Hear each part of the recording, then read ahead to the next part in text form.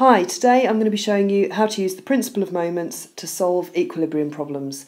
So let's have a look at an example. Here we've got a gymnast standing on a beam. They weigh 600 newtons and they're 0.8 metres from the left hand side of the beam. We also know the beam's 4 metres long and it weighs 500 newtons. In order to balance the downward forces from the weight of the beam and the gymnast, we know that the supports either side of the beam must be supplying a force upwards because the system's in equilibrium. So, how do we work out what S1 and S2 are? Well, we need to use the principle of moments because that will eliminate one of the forces and allow us to work out the other one. We can't do that any other way because we've got two unknown forces, and two unknowns, you're not going to be able to solve it. So what we do is we take moments about the left-hand support first, so this one, and we work out the moments from there, and we know because this system's in equilibrium, the total moment's going to be zero, so the clockwise and anti-clockwise moments must be balanced. So, clockwise moments are from the weight of the gymnast and the weight of the beam. So let's work those out and add them together.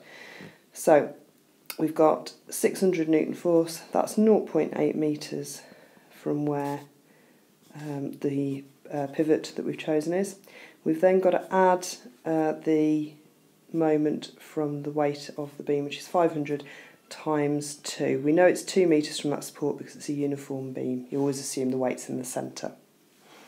We then know that that is going to be equal to the anti-clockwise moment, which is provided by S1. So that's going to be 4 metres times S1. Okay, so 600 times 0.8 is 480. So it'll be 480 plus 500 times 2, which is 1,000. And that's going to be equal to 4 lots of S1. So 1,480 is equal to 4 lots of S1. That makes S1 equal to 1,480 divided by 4, which is 370 newtons. Now we know what one of the support forces is, we only have one unknown left, which is the other support force. So we can just use the fact that the resultant force must be 0 to work out S2. So our downwards forces are 600 newtons plus 500 newtons. Our upwards forces are S1 and S2. We've already worked out that S1 is 370, so the only thing we don't know is S2. So we'll have 1,100 on this side is equal to 370 plus S2. That means that S2 must be equal to 1,100 minus 370, which is equal to 730 newtons. Job done. Here's an example of something you might see on an exam. So they'll give you a diagram and they'll give you various forces on there and various distances. And they will ask you to work out one of the unknowns. Usually there's two, and you have to use the principle of moments to work out the one, and then they'll ask you to work out the other. So it's exactly the same method as we've used before. We're going to take moments about Q. So that's moments about here. And on this one, there's only one anti-clockwise moment and one clockwise moment. So that makes life a little bit easier than the last question.